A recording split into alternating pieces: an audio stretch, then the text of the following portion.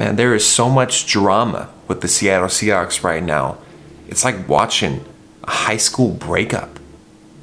Some things that I've noticed since Russell Wilson has been traded, and I don't know why I look at these things, but there's things that I look at. Pete Carroll don't follow Russell Wilson no more. Russell Wilson doesn't follow Pete Carroll or the Seahawks. Man, it's like, you just seeing these things, you're like, man, they were together for 10 years. They believed in each other. They followed after each other. And then, man, it's over. It just came to an end that just went wham. Like, it's done.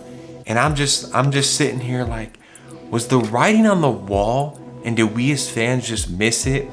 Or were we just kind of living in this state of, you know what, we believe the front office? Because, you know, we saw a couple weeks ago, we're like, oh, Pete Carroll's like, hey man, Russ is our quarterback. Russ goes on TV, he's like, yo, you know, I'm not going to Washington, man. I like it in Seattle. And then this whole entire trade is in the works.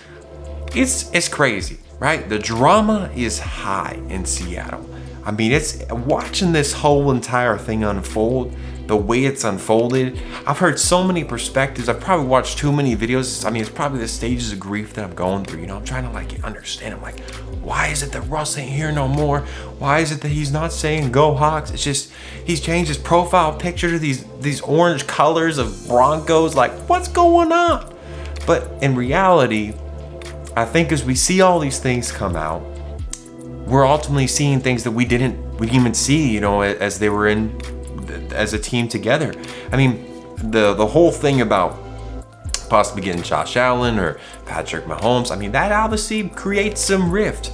And you know, I think the whole perspective as I look over this whole entire situation that I think is probably pretty accurate. Russ wanted one thing, Pete wanted another thing, and John Schneider didn't really care on either or. He just wanted to make the best for the team to win.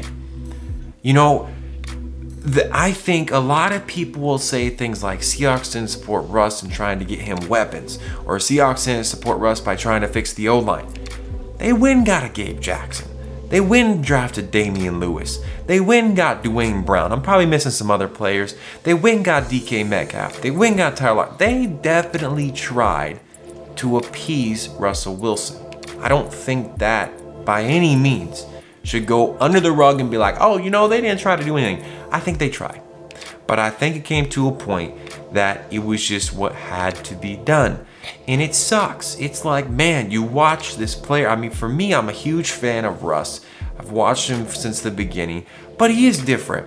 And obviously we are all gonna be different, right? I'm gonna be different probably 10 years from now than the man that's sitting here right now will definitely be different 10 years from now. I probably won't be sitting in the same seat. I mean, if this chair lasts me 10 years, pretty good chair. I might even sponsor it on my channel, like, hey guys, buy this chair.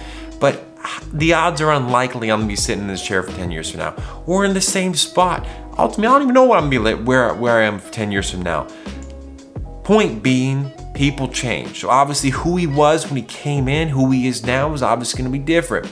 A lot of people think the hunger of him is different than he used to be. He's more Hollywood. There's all these perspectives, but ultimately the only people that know that actually went down are those that were in the situation, which is Pete Carroll, Russell Wilson, and John Schneider. That's simple. And those that were within the locker room that saw that. At the end of the day, Seattle moves on, Russ moves on. Both sides are stepping into new territory. Both sides are stepping into a place that is probably foreign to each. And what I mean by that is when you spend 10 years with somebody, that's a long time. You get to grow a relationship with that person. And it's unfortunate the way that this ended was so ugly. I mean, it's ugly. In my perspective, it's pretty ugly. Obviously, a lot of people are like, oh, he needed to go, oh, this, that. There's so many perspectives, man. Seahawks Twitter doesn't even know what they want or don't want. I think it's just, I mean, it's like us being a 12-year-old boy or girl and we're having hormones and we don't even know what we need to give ourselves because there's so many emotions going on. We're like, what is going on? I mean, sometimes some of us don't ever grow out of that state. I mean, obviously the reactions of fans seem to keep showing that.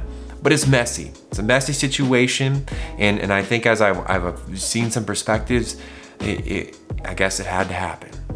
It It had to happen for the best of whatever is the best for both sides. Shall be interesting to see what happens though. I don't know if Russ found a better team. What I mean by that is I don't know if he found a better squad when it comes to receivers. A lot of people are like Cortland Sutton, Jerry Jeudy, and Patrick, I believe his first name is Tim Patrick, are better than, you know, DK or Tyler Lockett. I don't think so, but people can believe what they want. However, it is what it is. We're in a new season. We're in an interesting off season. A lot of dynamics to it. And it shall be interesting to watch to see what sides do. Thank you so much for watching this video. I'm gonna give you my perspective in the next one, what I think about the idea of Deshaun Watson coming to Seattle. Stay tuned for that one. If you enjoyed, leave a like, comment. If you're new, go ahead and click that subscribe button, and I shall see you in the next one.